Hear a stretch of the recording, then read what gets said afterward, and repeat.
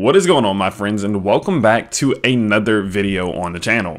Well, it is currently 4 in the morning here. I was sleeping, got a notification on my phone saying that ADA Cardano cleared $2.30, so I knew the breakout happened, and here we are. I'm a little bit tired, I'm a little bit drowsy, but we are gonna get this video made because I know you guys are wondering what is next. So what we can see, of course, from ADA Cardano is that we did finally see that big push to the upside coming out of the symmetrical triangle that had formed out of our downtrend. Now, I said this, that typically speaking, generally speaking, coming out of a downtrend and entering into a symmetrical triangle will be the start of a continuation to the downside, meaning that typically you will break out the bottom.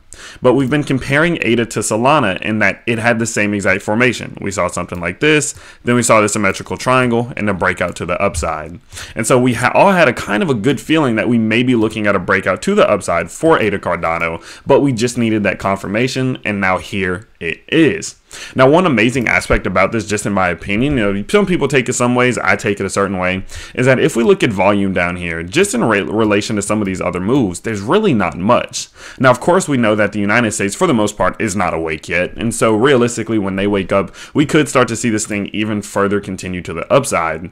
But the fact that we were able to make this move off of just a very little momentum shift in volume just goes to show that if we do see that big influx of volume as the price may start to climb, I do believe it can carry us to pretty high heights. Now, realistically, looking at this thing on the short term, on the hourlies, we are getting pretty extended. Just in terms of the hourly RSI, we are already starting to climb our way to overbought territory. And so if we do see a bit of a pullback, even a possible retest of this trend line in which we just broke out of, I wouldn't be necessarily surprised, to be honest. Some people may wake up, realize that they started to see these, a new local high right here, and decide they want to take some profits off the table or something of that nature, in which we see a retesting of this support now. And so with that being said, of course, being that we are a bit overbought and the fact that we are looking at a new high, some people may take a few profits off the table again and cause that bit of a pullback. But overall, now that we have broken out of this downward trend line and set this new higher high, that does just go to show that we are now officially we can officially say we are in something of an uptrend. This is going to be the first real new local high that we've been able to put in, and so the fact that we are now putting in those local highs, we can start to look at where this thing goes in the future. So overall, first and foremost, what I want to see is that the price is able to remain above this support line no matter what. This is going to be an ascending support line coming back from this previous low that we put in way back in August, and even if the price does start to roll, as long as it remains above this support level right here, I'm honestly not going to be too worried. It can come back down, ride this previous level of resistance all the way down and do something like that, but as long as we are above this level of support, I don't think there's anything to worry about, and I think we're going to see the move to the upside.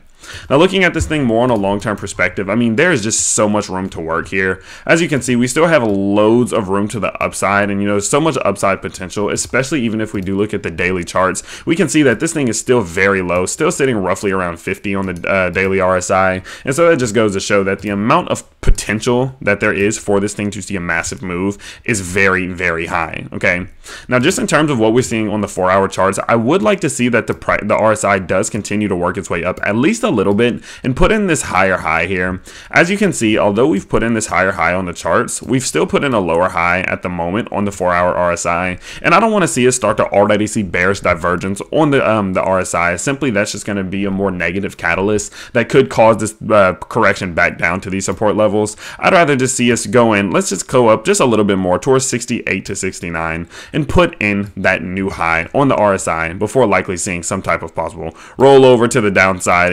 continuation of this uptrend in which we are seeing. So first and foremost, my current goal is first to see again this 4-hourly RSI put in this new high, and then secondly, I want to see us go back up to recapture this $2.45 mark. That has of course been my goal. I do genuinely believe that if we're able to come up and clear 245, that we are going to see some type of big move to the upside after some type of correction. So like something like this, I do think this is very likely. Now, of course, we've been looking at this thing in terms of a 1, 2, 3, the beginning of a big wave. So of course we had our 1, 2, 3, 4, 5, then we had our ABC correction. So now we've come in to put in this 1, we came back down to put in this 2, and now we want to go put in this 3 above our previous high sitting at $2.45 to $2.50. So the goal in my anticipation right now is that as long as we do stay above our previous line of support, which is going to be right here, I do believe we are going to come in and put in a new high on top of $2.45. And if that is the case, I would definitely be looking to watch for a pullback, and on that pullback, probably even increase my own bags, as I'm under the belief that we would then start to work our way back towards 280, 290, and possibly up to $3. So overall, things are looking phenomenal. Again, do expect in the short term there could be some type of pullback, back to back test this support or this previous resistance level and establish it as support. But at the moment, our goal is to 1, see that 4-hour RSI, set that higher high, and 2, we come up to push up around $2.45 to $2.50. Congratulations to anyone who did stick out through this thing, who waited it out, who knew that, yeah, I know, ADA is not moving as much, but there is still so much potential. And realistically, coming off an all-time high, it might have just taken a little bit longer to get some momentum, but it does seem as if that momentum is here. And so with that being said, of course, I will update you all as soon as something big does happen. You guys do know the first place to come is to the Tyler Hill channel, so make sure you subscribe, and don't forget to press that notification bell as soon as you do subscribe so you never miss a video. But with that being said, I will see you all very soon in the next video. Peace.